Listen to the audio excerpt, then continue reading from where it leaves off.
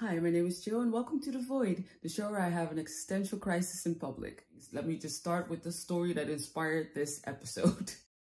I met a boy. What I also did was lose my shit. Planning more than a week ahead makes me want to crawl out of my skin, but with him, I was thinking about marriage and babies, intense things that people say should not be talking about. I did all the things. I even offered to wait on him like a forlorn Disney princess. Mind you, I don't even wait for the water to get warm before I jump in the shower, let alone wait for a human being. Are you out of your mind? And the worst thing of all, I made a Pinterest board with him for our future furniture. That's how bad it was. I was making Pinterest boards for future furniture. Basically, the whole thing was invasion of the body snatchers. Jill was no more just alien plant spore. I was being taken over by a force that had nothing to do with me. Bottom line, it wasn't pretty, boys. I ran the moron marathon. I handled it in the worst way possible. Okay, so I lost my shit, right?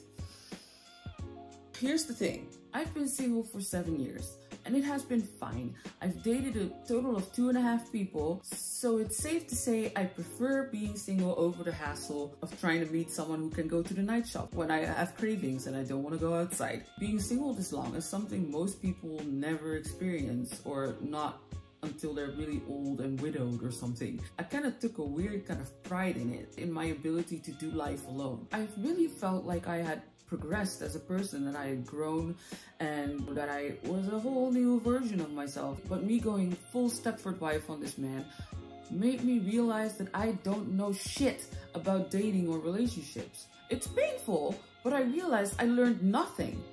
Or at least I learned nothing in interpersonal respect. I have no idea what a healthy relationship looks like in practice, or healthy courtship. I got so comfortable being alone that I stopped experiencing these interpersonal contacts, even if they were fleeting. I just stopped doing any of that. I stopped meeting new people. I just stopped going on dates. And I stopped experiencing relationships. Basically, I stopped practicing. And because of that, no one made me face my demons. I didn't have to be better for anyone. I was never challenged. I didn't grow as much as I didn't have anyone close enough to me to call me on my bullshit. It's really easy to trick yourself into thinking that you've changed or progressed when there's no one around to tell you you haven't. There are already, Jesus knows how many videos and articles and listicles about how awesome it is to be single. But I want to talk about the cold hard truth that somehow no one talks about when it comes to singledom. Long-term singledom, so I'm talking at least 3 years. When does being single stop being healthy? When does it stop contributing to your growth and starts preventing it? When are we really happily single? And when are we just freakishly scared of intimacy? And do we ourselves have enough insight to know the difference? I really feel like being single for a long time doesn't have any evolutionary benefits. So my hypothesis is that there has to be more to it. In my personal experience, being single at some point becomes the law of diminishing returns in practice. There's only so much you can learn about yourself under these circumstances. After that point, it just starts being less beneficial in every way. It stops feeling like it's helping anything. At least that's how I feel. So let's get really real about being single, especially because we live in a society that values, or that seems to value, detachment. It has become cool to reject your needs for intimacy and closeness. It's almost not in vogue to be emotionally invested in another person. So I want to talk about it from a realistic perspective. It reminds me of a poem by Charles Bukowski, famous alcoholic / enfant terrible. When nobody wakes you up in the morning, and when nobody waits for you at night, and when you can do whatever you want, what do you call it?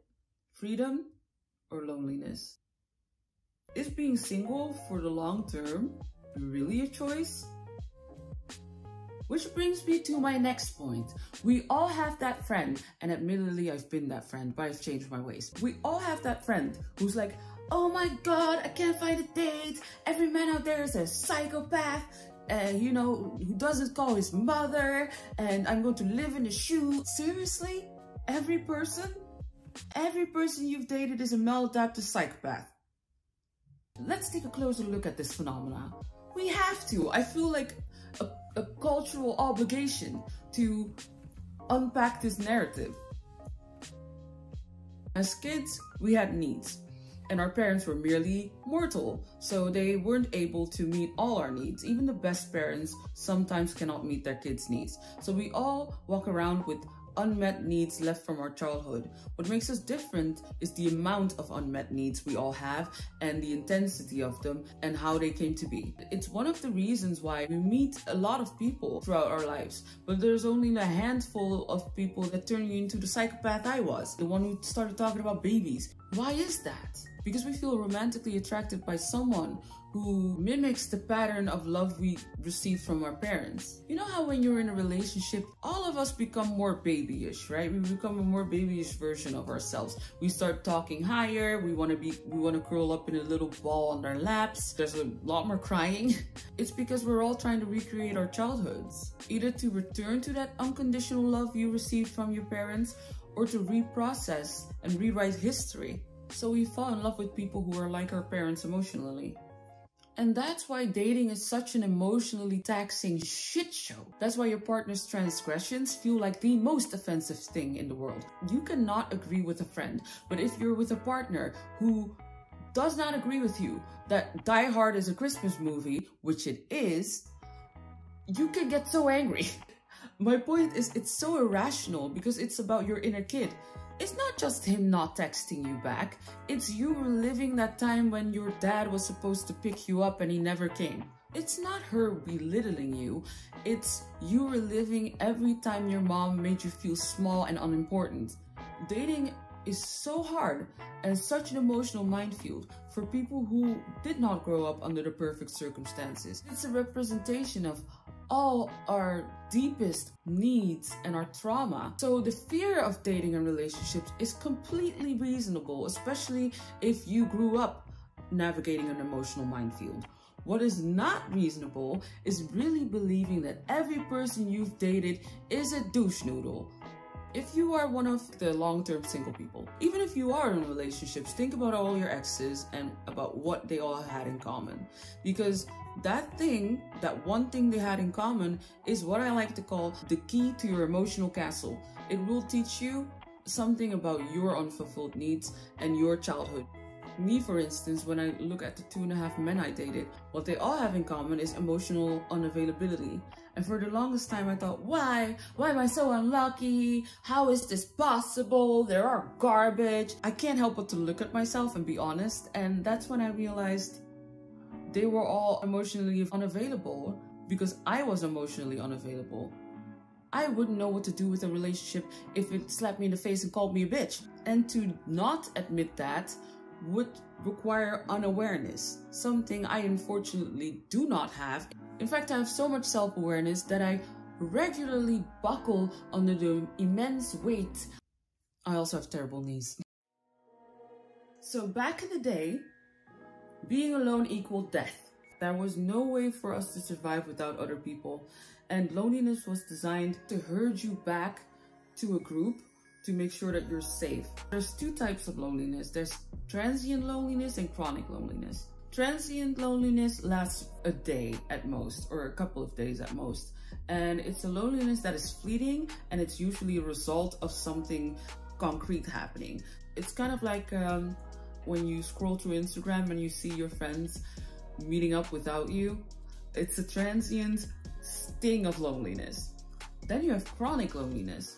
And chronic loneliness is the result of situational factors. So have you just moved to Cuba? Or have you been unable to level with someone for a really long time? This kind of loneliness is less innocent. It literally makes your immune system weaker. It accelerates aging. It even makes disease deadlier.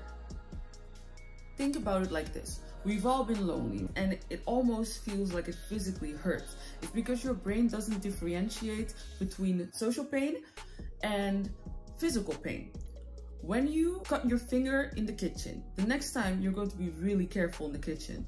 The same happens in social respect. If you have been suffering a lot of rejection or bad luck in love, or not feeling understood, or keep meeting the wrong people, you become more careful around people. Our brain goes into self-preservation mode, and which means that you see hostility everywhere. It really distorts the way you see people and their intentions. So no wonder every person you've dated this year was an asshole. This lack of romantic success lowers your self-esteem and makes you dislike people, which makes you avoid dating, which makes you even more lonely. And so the cycle continues, and you become worse at interpreting social signs. You start seeing neutral signs as hostile signs, and it just feeds into itself, loneliness. It's pretty dangerous. And the worst thing about it is the more you ignore it, the more it becomes a self-sustaining mechanism. Okay, so if you're in the long-term single camp, if you've been single for longer than 3 years, answer this question and be honest with yourself. Is being single really your choice? I found a study that found a relationship between how your parents raised you and whether you stay single for at least 3 years or not. Most of you are already familiar with this, but it has to do with attachment theory. How our parents treat us in the first 5 years of our lives becomes the blueprint of every relationship we have. For instance, when your parents are unavailable and reject you, you have this thing called attachment system deactivation. It means that you're not a fan of intimacy and closeness. The whole idea of committing to someone makes you cringe. Casual sex is your comfort zone. And it's not like you don't have needs, but you do whatever you can to suppress them because you don't want to be hurt. When your parents are inconsistent with their response to your needs, you get attachment system hyperactivation. Someone who's only hyperactivated will do whatever they can to make someone not leave. Most people with borderline have this type of attachment insecurity. And then we have the hekatonkaris of Singledom. When caregivers are sensitive and responsive to their baby's needs, infants develop a secure attachment, which just means that these people are secure and confident that when they need something, this person will be there for them. And if that person is not there for them, find someone else who's there for them. Most singles are made up of people who are either deactivated or hyperactivated. The smallest group of singles is the secure group, and they only make up 13.2% of singles. So statistically, I can confidently say that most people are not living their best single lives. So I'm going to ask you again, is being single your choice? Or is it a consequence of something that hasn't been addressed yet? Okay, thanks Jill, but what do we do about this? I have good news and bad news. The bad news is these fears are a base of who we are, our first frame of reference, and therefore very hard to get rid of completely. But the good news is your brain sees no difference between habits like brushing your teeth or your emotional reactions to relationships. You can change habits. If he leaves you a voice note that makes you so angry that you want to scream, do something else. Go call a friend, put your phone away and go paint, whatever the hell it is. Just do something else until the need for homicide has left your body. If you keep doing that, then your split reaction will be replaced. You'll be that crazy person that when they're angry, they'll start cleaning the window. That's a more healthy thing than projecting your disappointments about your parents onto your partner. It takes a lot of work, but it is doable. Change takes time and practice. I told you about my faux pas in the beginning, right? But that is also just a strategy to either scare someone away or to emotionally burn myself out so I can kind of retreat. That's not how you're supposed to do things. If you notice yourself going too fast with someone, take a step back. Incremental exposure to the thing you fear the most is the way to go. It should grow and progress in an organic way. Not letting a relationship progress organically is also sabotaging the relationship. And the last thing is, screen the people you date. Be disgustingly honest with them, especially because if you've been single for at least 3 years, there's a really big chance that you have an attachment disorder. statistically. So you can't do tomfoolery. You can't do the hot and cold back and forth, will we not shit. Because for a lot of us, it connects directly to our trauma. I think it's also important to remember that you are not sentenced to your attachment style. Your attachment style can change, and it does change when you're exposed to healthy interpersonal relationships. The thing is just that we, like people with attachment disorders, need a little more guidance than safely attached people do. We need someone who understands what it means to love us. A grown-ass, securely attached adult. And more than anyone else, we need to grow into being a partner. We need ourselves a whole lot of person with a whole lot of patience who will foster a safe place for us to practice. Because we're not like other people. We're fucked. But seriously, Socrates said, know thyself. But the older I get, the more I realize that we get to know ourselves through others. You can get to know yourself through friends a little bit, sure.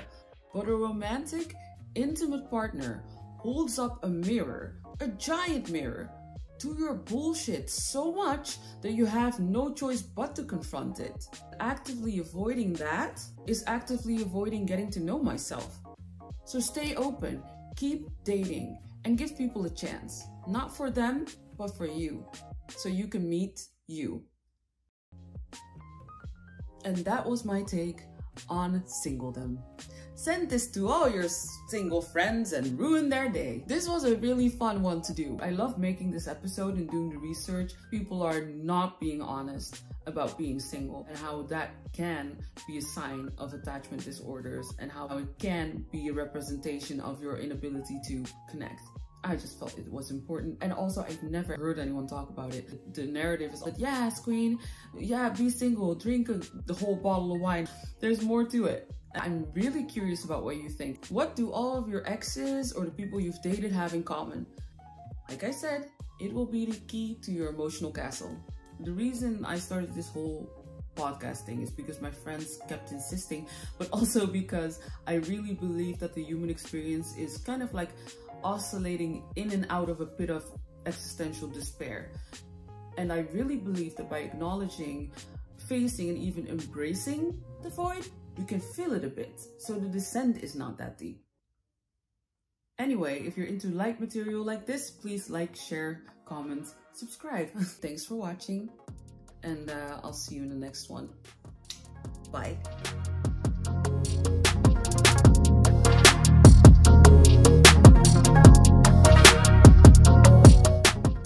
It's daytime and I'm sitting here in a chair talking to myself.